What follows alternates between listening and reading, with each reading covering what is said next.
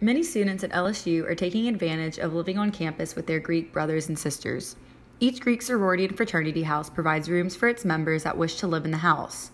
For some Greek students, living in the house is the best decision they've made. I like living in the house because right now I'm living with my best friend. She was a random at first and we became really close, Kayla, and so we've been living together for a while, and you just get to meet so many people, and I would have never met her if I didn't live in the house.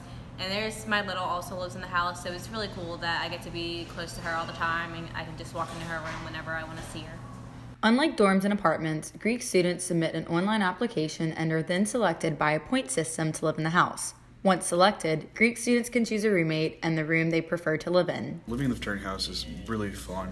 One of the biggest perks about it is that you can really just hang out with anyone at any given time. It's a fraternity house, so one of the things that you can do there, and not a dorm, is just yell, and if someone yells back, you're hanging out with that person. So it's really one of the greatest ways to just have a good social environment with your brothers and your closest friends, always able to either be down to hang out, study, go do something, or just kind of watch sports or play video games. Though sibling rivalry can be an issue, it seems like LSU Greek brothers and sisters can live together perfectly fine. Hannah McDuffie, MC 3104.